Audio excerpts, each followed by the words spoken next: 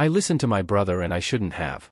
I met my ex-wife Kelly when we were in college when she asked me for some notes one day. We had been sitting next to each other for weeks without a word until then. We started dating and got serious pretty quickly, which upset my younger brother Robert. Robert was about 16 when I started dating Kelly, and you could tell that he had a bad crush. She was always nice and took it in stride. After Robert left home and got into college, I let him move in with us. Kelly and I had been together about 3 years, living together for 2. We all had a good relationship. Kelly started complaining things were misplaced soon.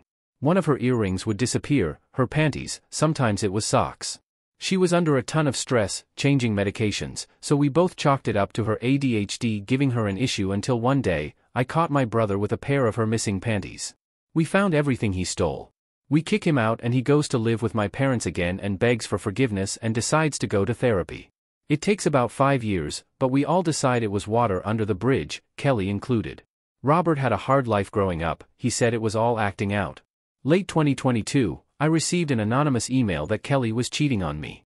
He knew dates she was out of town, names of coworkers, and everything.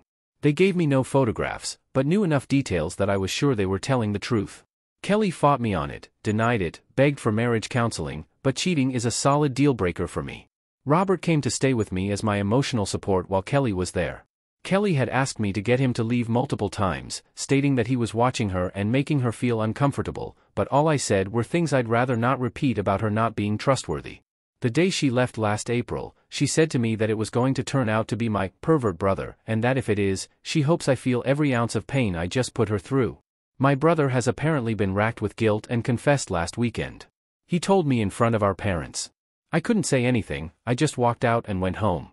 I turned my personal phone off and I've just been walking in a daze. I go to work, come home, I watch TV, and I go to bed. I can't tell you what I've eaten for the past week, what I've watched. My dad came by to talk to me tonight and he wants me to talk to my brother, tell him that it's going to be okay and we can work through it. I turned on my personal phone for the first time to see hundreds of texts from my brother. I just want to reach out to Kelly and beg for forgiveness and ask her if we can start over. Update. I vented on Reddit about finding out that my brother faked that my wife had an affair on a business trip. I'd been in a daze since I found out. I kept reading that everyone said leave Kelly alone, but I sent her an email to where we had been communicating about little things that popped up and then I went to bed. I apologized, told her that I know I can't mend things, but that she was right and that Robert was out of my life and probably my parents, too. I didn't expect an email back, but I received one and it was massive. It was filled with a lot of personal things that I don't want to repeat.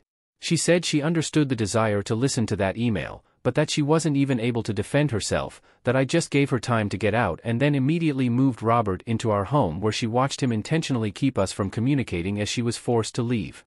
She said she would have done anything, let me talk to her coworkers, check her geo-tracking, but Robert kept a permanent buffer and I allowed it, belittling and mocking her along with him whenever she attempted to talk to me. She thanked me for the closure on this chapter of her life and she wished me the best, but she asked me not to contact her again, ever. After the year and 3 months she said she endured, she isn't the same woman I knew.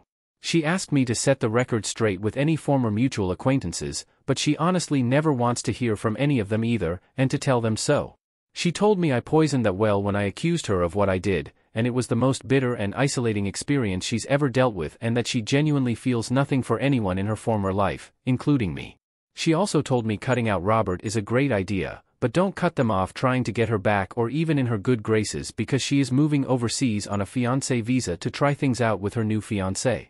She said they've only been dating 8 months, but she's never felt this way about anyone in her life and that she thinks he might be her soulmate. She told me to learn from my mistakes with her and to find someone to love more than I loved her. It crushed me to see the word soulmate.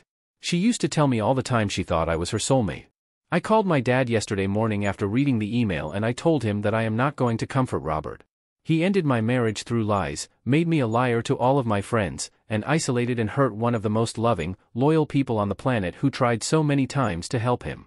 My relationship with Robert is over, and I told him that if he has a problem with that, my relationship with him is over, too. My dad told me he understood truly how bad it was once I broke it down that way. I'm going to put in a transfer request at work tomorrow. I live on the West Coast, maybe I'll head to the East Coast. I'm going to get a change in scenery, a therapist, and figure myself out.